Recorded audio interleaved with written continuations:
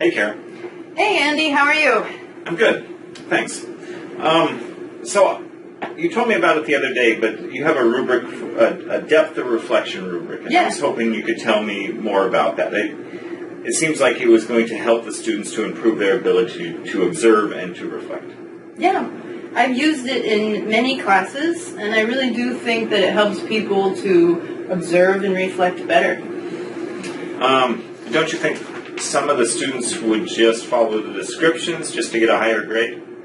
Yes. Yeah, but if they follow the guidelines, then eventually it becomes habit, and then they have the habit of reflecting more deeply. Okay. Do you have a few minutes you could walk me through it so I can get a better idea about it? Sure, I'd be happy to. Okay. So, to start, level 1 is the least amount of depth. Level 7 is the greatest amount of depth. Is that correct? That's right. Okay. And I think the idea is that every higher level of the rubric contains the characteristics of the lower levels. Correct. So, everything that's true about level 1 is also true about level 2, and everything that's true about level 1 and level 2 is also true about level 3, and so on. Okay. I think I get that. Now, it says level 2, something must be observed. Why does there have to be an observation to have depth of reflection? That's a really good question.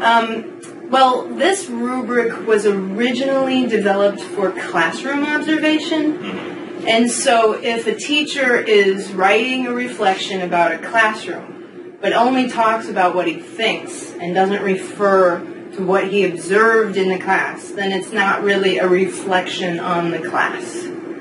Now, if we use this rubric in a different situation, then we can take the idea of observation and use it more generally.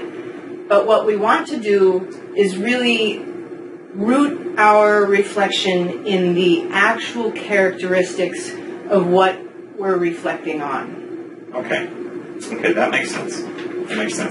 Now, the next level seems to add one more characteristic. So at level 3, it says we should use technical terms? Technical terms. Mm-hmm. So for this class, for example, we could use technical terms like intercultural competence, microculture, depth of reflection, or even the term culture itself.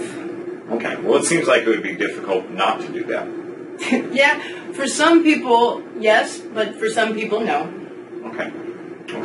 So the next level is level 4. What's different about that level? At level 4, the person describes not only what's happened, but also her perspective, and also thinking how what happened can affect other people. Okay, so level 4 is looking at it from my perspective, then level 5 would be looking at it from other people's perspective. That's right. And that's really the hallmark of reflection, because you need to not just see it from one perspective, but from multiple perspectives. Okay. So I'm guessing that level 6 and 7 are kind of special. Yeah. Actually, it's very rare to find level 6 or level 7 in somebody's reflection, but it's what we're shooting for. It's like the ideal. Okay. So at level 6, the person is not only thinking about others' perspectives, but they're actually working to change their own perspective. Mm-hmm. That's right. That's why this level is called critical reflection, because at this level, level 6, the person is really questioning their own perspective. Okay. So at level 7, we start to bring in the ethical and the moral issues, and to think about what can happen in the future. Is that correct? Mm-hmm. Yeah.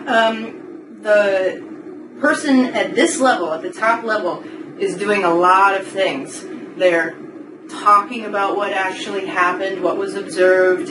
They're thinking about their own perspective.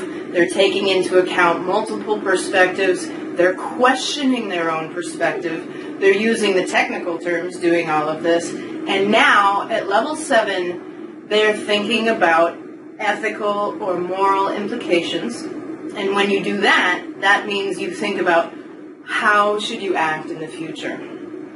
Okay. So one thing I'm really taking from this rubric is that the truly deep reflection actually changes the person who's doing the reflection. Yeah, that's true. That's absolutely true. Really, because if you don't change when you learn something, then have you really learned something? So real deep reflection does. It changes the person who's done the reflection. Okay, great. I'm excited to see what lies ahead.